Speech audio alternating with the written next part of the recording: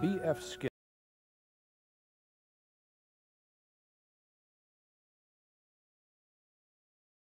Theories of human behavior drawn from years of laboratory experiments with rats and pigeons have aroused a storm of protest from humanists, from Freudians, and from all those who cannot accept the Skinner thesis that man's behavior is controlled by his external environment and not from an inner man. In his novel, Walden 2, and later in his book, Beyond Freedom and Dignity, he described an ideal society in which the myth of individual freedom was forgotten and man was controlled for his own good. The books were alternately praised and denounced, their author adored as a messiah and abhorred as a menace. One of the most important applications of his theory of human behavior has been his own invention of the teaching machine, which he feels can revolutionize education. At Harvard, where he is virtually an institution in his own right, B.F. Skinner is the Edgar Pierce Professor of Psychology.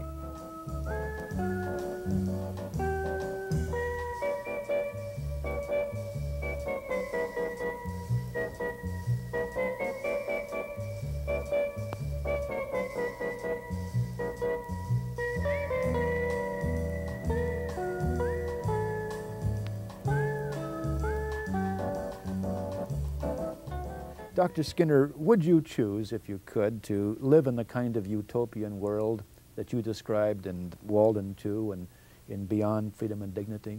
Oh, I would. I think I certainly would. Many people thought I wrote Walden 2 with a tongue-in-cheek, but not at all. I'm sure I would love it there. I'm not quite sure how to produce it. What would you have loved about it?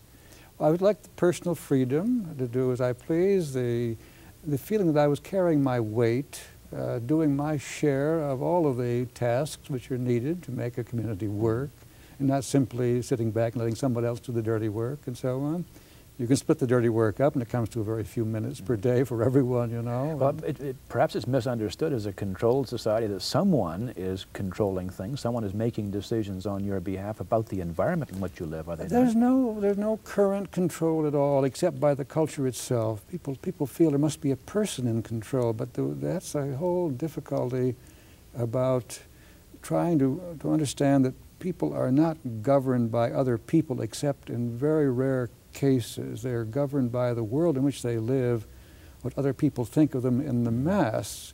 What we do during the day is not controlled by a policeman or by a priest or by a teacher or by a psychotherapist, except in rather rare cases.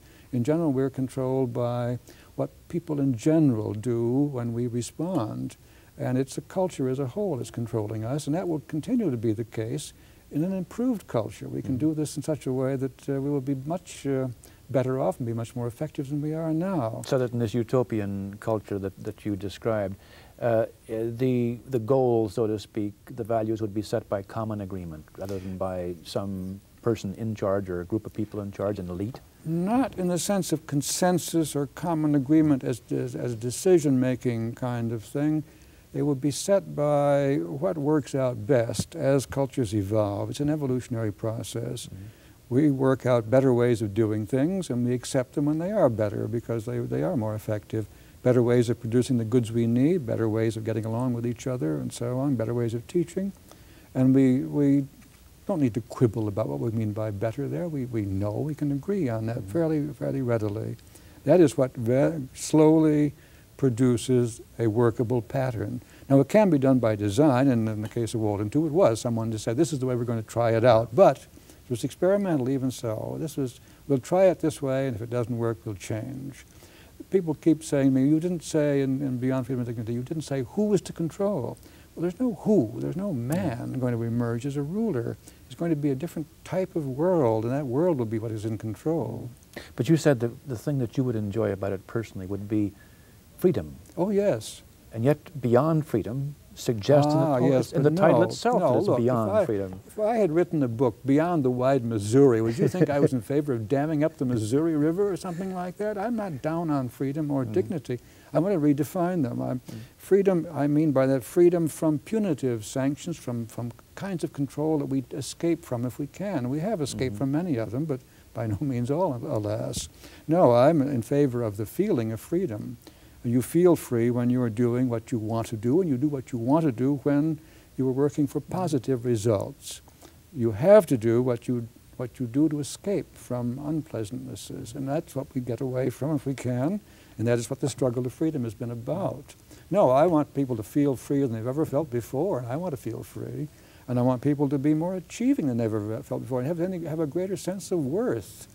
And they can if they just solve the problem presented to them by the world in which they live and how to improve that so they can be more achieving, more creative, more productive. So you have no doubt that you could have achieved what you have achieved in this kind of society, in a utopian society where you were free to do it? Well, I don't know what leads a person to be achieving in a given case. And at the moment I'm working on an autobiography and going back and trying to find out what happened to me as a person, and I can't find anything. I can't get the Freudian kind of thing. I can't trace any origins really in my past. I don't believe there were any very important influences on me. There were thousands of little influences. Accidentally, they all came together to produce something that I'm satisfied with. But I don't believe I could trace that, and I don't think anyone can go very far in that direction. So that to say that I would have been the person I am today if I'd grown up in World War II, that doesn't follow, not by any means. I think I would have done things I wanted to do, things I would be proud of having done. Yes, I can say that. Well, so frequently in our conversation with guests, what they have achieved seems almost to have been motivated by their reaction to an unhappy childhood in some cases. Yes, I don't see a bit of that in my own past. I see nothing but you would eliminate that, I would you see not? accident after accident. It's amazing. I published a little article about my research. Almost every discovery I ever made was an accident. Now, the only thing I can claim was Pasteur's famous dictum that chance favors the prepared spirit. Well, I was prepared for good results. I was very happy when they fell my way. And I latched onto them, and I made as much as I could of them. So it's not only a matter of luck, but a matter of recognizing it when it comes along. I was not there as a creative person. I was there as a selective creative person, but not as a producing creative person. Well, creativity itself seems to so often, not always, but so often derive from unhappiness, adversity. Oh, nonsense. It is nonsense. Well, it has done that, of course. It has done that.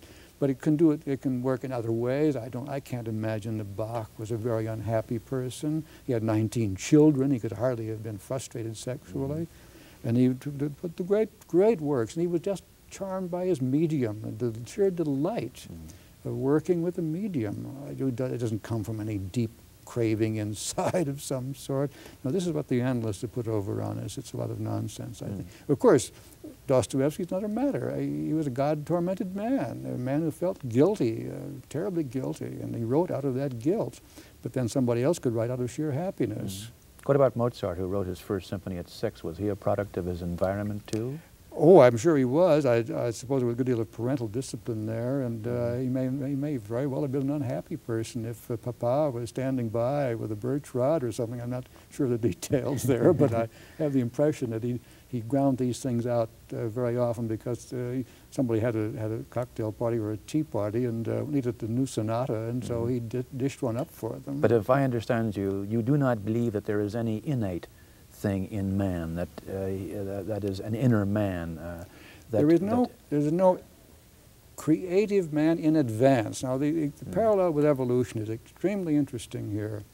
Before Darwin, it was supposed that the diversity of species on the surface of the earth was due to a creative mind, spelled with a capital M. It was an act of creation. It was the creation, was the thing, you see. The Bible talked about the creation. And that produced all the animals, of which we now know there are at least 10 million different ones on the surface of the earth. With Darwin, it turned around. The creation came afterward. The origin was random.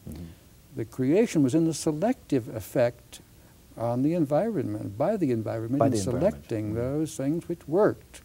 And Darwin moves creativity from before the fact to after the fact. He moves purpose from before to after. It moves plan from before to after, you see. And the same thing is true in what I call operant behavior. Your behavior is selected by its consequences. You don't design it in advance. Now, can you give an example of that, operant behavior? Well, what we're doing all the time, we're engaging in operant behavior now. Well, I'm making some noises and you're responding to them, and if I'm successful, if I get that nod from you, I'll go on the same line. If I get this, I'll change, and so on. It's what's happening after I behave. Verbal behavior is very hard to analyze, of course, in these terms, but it can be done, I think.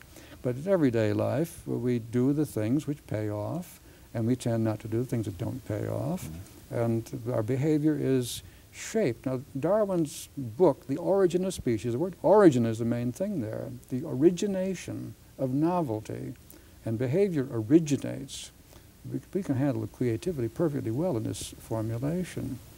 But it is the origination that comes from the selective action. The artist daubing paint on a canvas, and he does it possibly at random, it possibly just throws it. And if it's good, he selects it and hangs it on the wall. If it's bad, he scrapes it off and throws again. You see, it's a selection of the beautiful thing, the reinforcing thing, the rewarding thing, which is responsible for the creative work. I'd like to ask you about positive reinforcement. Your studies have shown that if an act is rewarded, it'll be repeated, whereas if it's punished, it doesn't have the same constructive effect. No. What about your own childhood? Now that you're writing your autobiography, were you punished as a child, or Very, were you rewarded? very rarely in any kind of physical way, but I was certainly very sensitive to my parents' censure, and if they were displeased, I knew it, and that was important. But the things I did during the day had nothing to do with whether my parents were approving or disapproving. I think I enjoyed them. I had all sorts of things to do, fantastic variety of things. I built things, I played games, I rambled through beautiful wooded countryside and so on.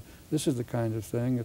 You apparently were very skillful at mechanical things as well. Well, I just grew into that because I happened to have grown up with a work table and some tools in the back shed. That's all. You just start building things. Before long, you're building everything you need. One accident in your life apparently led you into writing. Yes. Well, I started writing very early, and some of the things that I've dug out now that I wrote, I published a poem when I was 10 years old, and it's going to take a great deal of courage to put that in the autobiography. It's a pretty awful thing. But I did write early, and I had a printing press, and I liked to print the stuff up. The very physical act of printing what I had written was important. It was very slow on the press, so I went over to my father's old discarded typewriter before long. But the production of writing, that kind of thing, was very important. Well, I wrote more and more, and when I got to college, I went on, and then I had the luck to meet Robert Frost. And we had lunch together, actually, and he asked me to send him some of my stuff. And I sent him 3 short stories at the beginning of my senior year.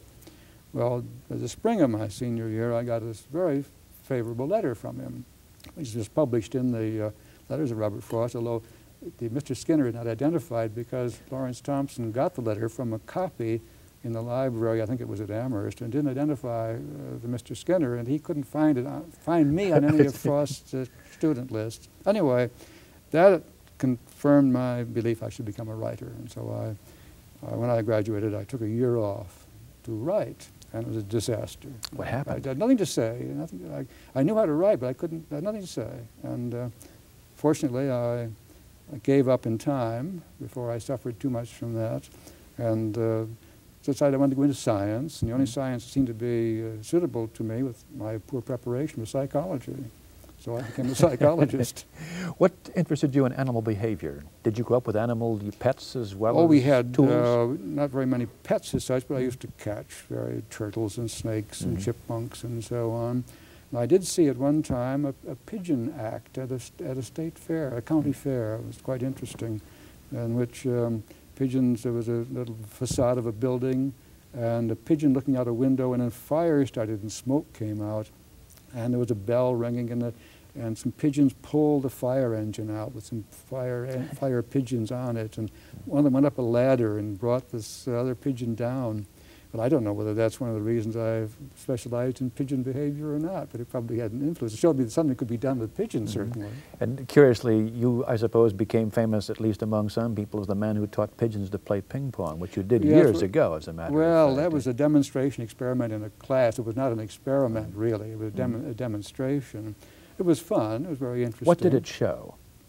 Well, I was at that time the department had split off from social relations, and we were needling each other.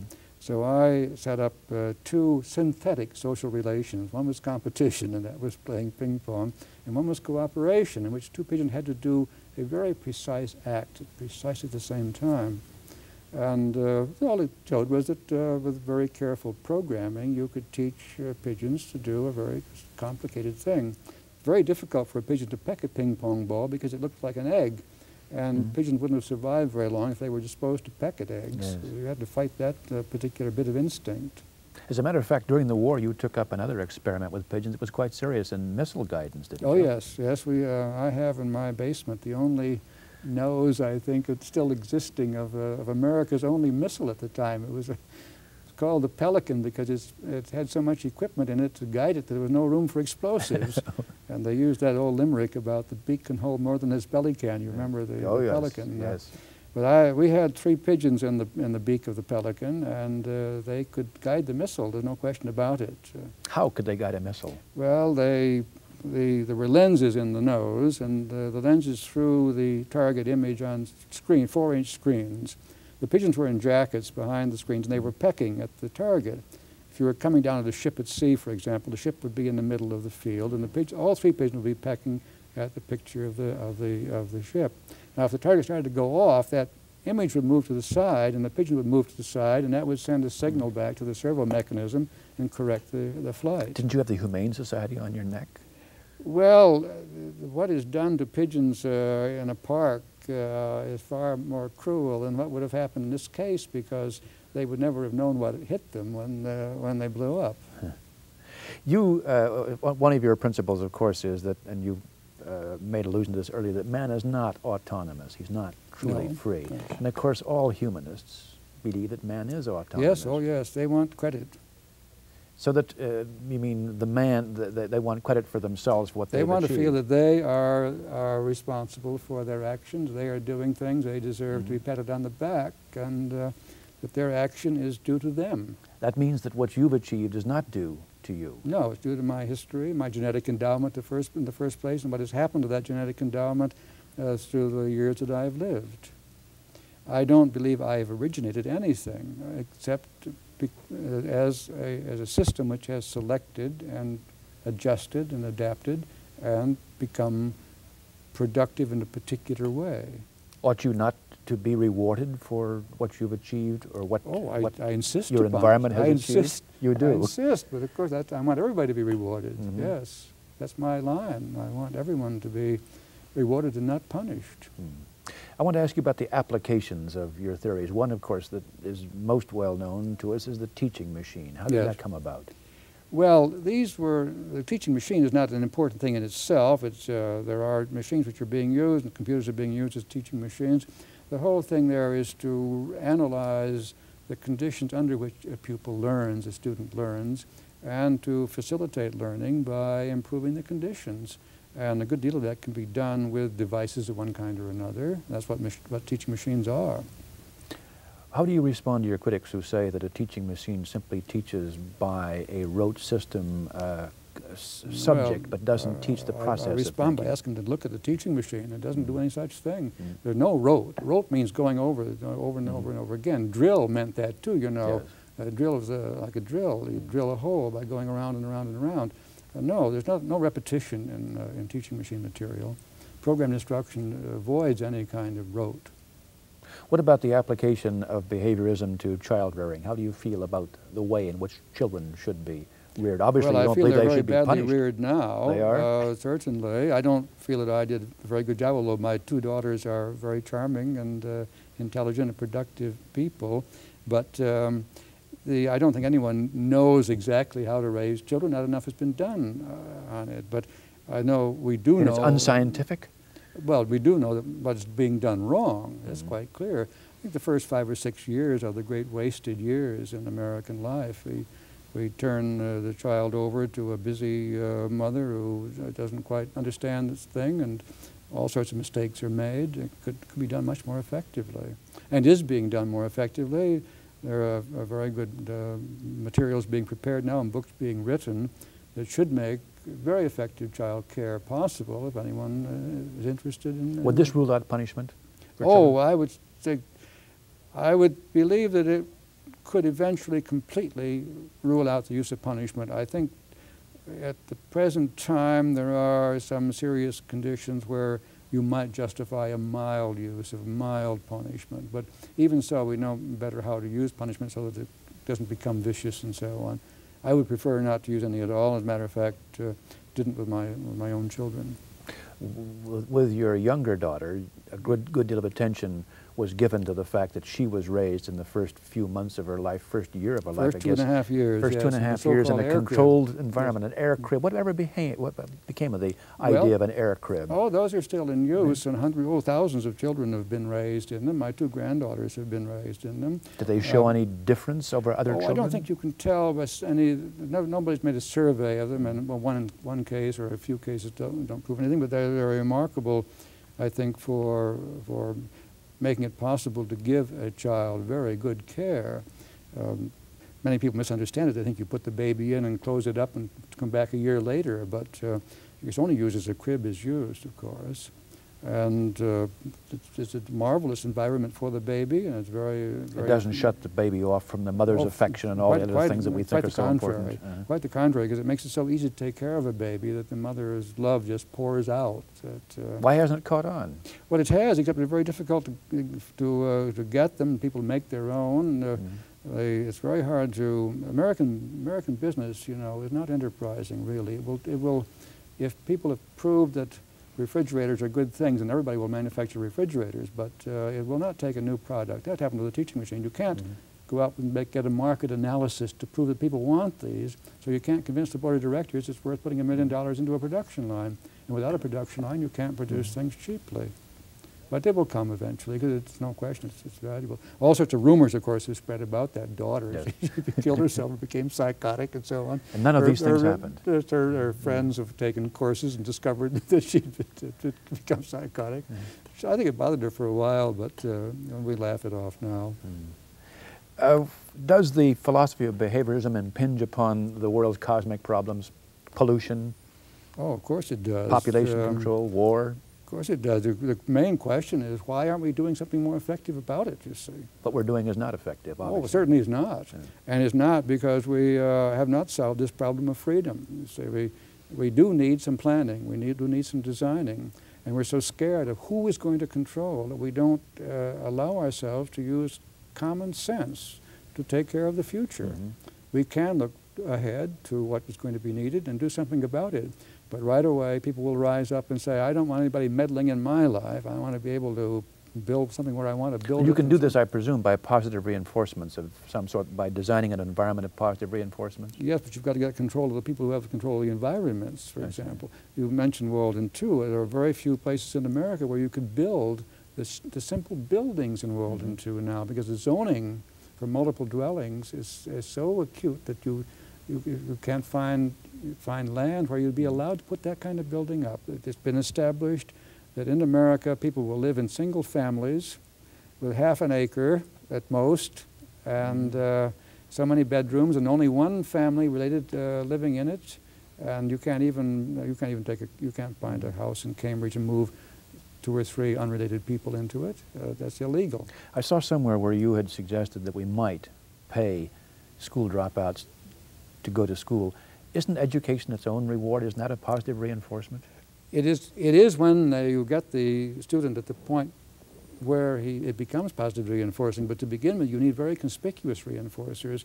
In New York, schools are half empty now. You know, the students are all playing truant, and nobody's doing anything about it. They can't do anything about it. Well, these people are going to be they're going to grow up, they're going to have an uneducated population there of vast proportions. Now, you can save money now instead of welfare and crime prevention later by getting those people to go back to school, and you could do it perfectly well if you had spent more money to make schools more attractive and certainly to teach the kinds of things which they can learn. It's very much a question of doing the kinds of things that people can do. It's absurd to ask somebody to study Shakespeare in high school if he hasn't learned to read in grade school. And yet we can, and this has been proved, take the kids who have been called unteachable and teach them to read at 1.5 times the normal rate. How do you spend your time now? You're not teaching as much. I would like to spend my time just sitting and thinking and writing books, but I get pulled into all sorts of avenues. There are practical problems that come up, issues that arise I feel I should have something to do with and take an interest in and speak about. So I am drawn away from the ivory tower, and unfortunately I can't get all the time I want. Is it not so that much of your time is taken up with either the extension of or the defense of the original work you have done, thereby keeping you from doing more original work? Yes, that is it. And of course the trouble there is that's all part of my past, and hence it's not my future, and I still want to work on my future.